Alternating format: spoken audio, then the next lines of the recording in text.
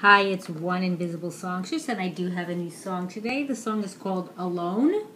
and the words in Hebrew will be explained underneath the video.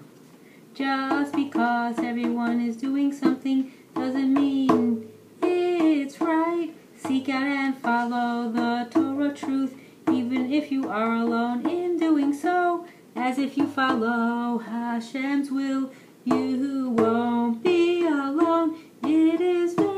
easy to just go with the flow, like the sheep in the field, as maybe you don't want to seem or look different, and for others to say things about you, such as that you are the oddball, strange, weird, etc. Not that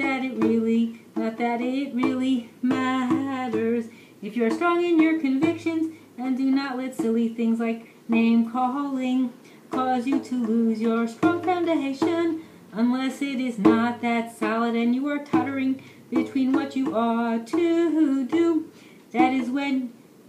you have to seek out help from a trusted source, a rabbi who speaks only the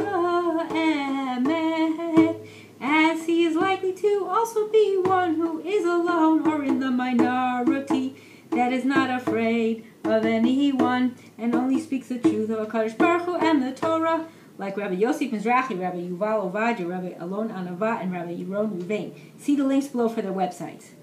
Why are you afraid to be alone if it means you are doing the right thing and everyone else is failing and faltering? I could care less what others think of me or say about me, as I am only here in this world to please and serve Aveenu She'ba'shamayim, and nothing else matters, and nothing else matters.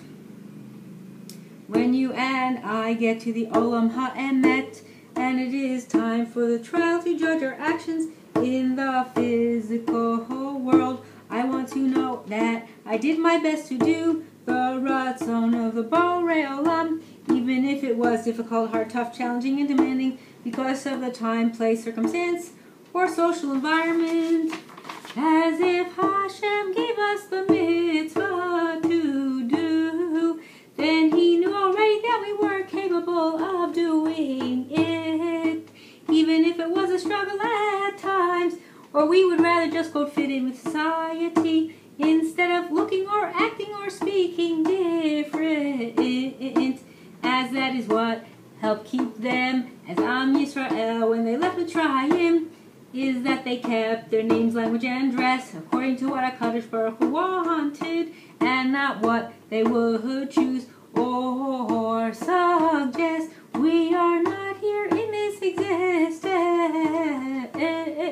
to change, adjust, alter, and or subtract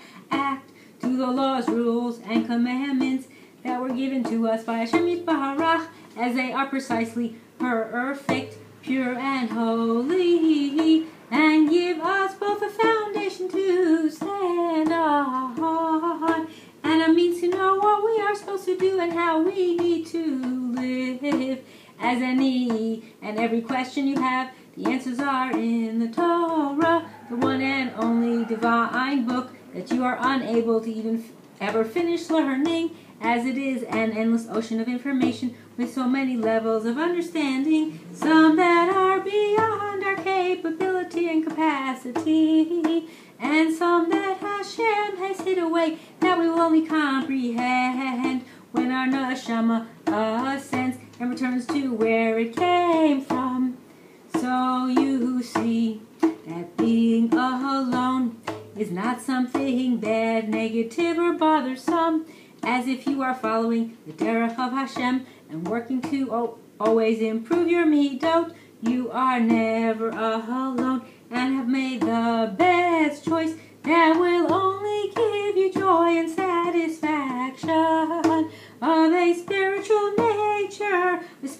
nature that no one in this earthly existence can ever decipher or measure, that no one in this earthly existence can ever decipher or measure,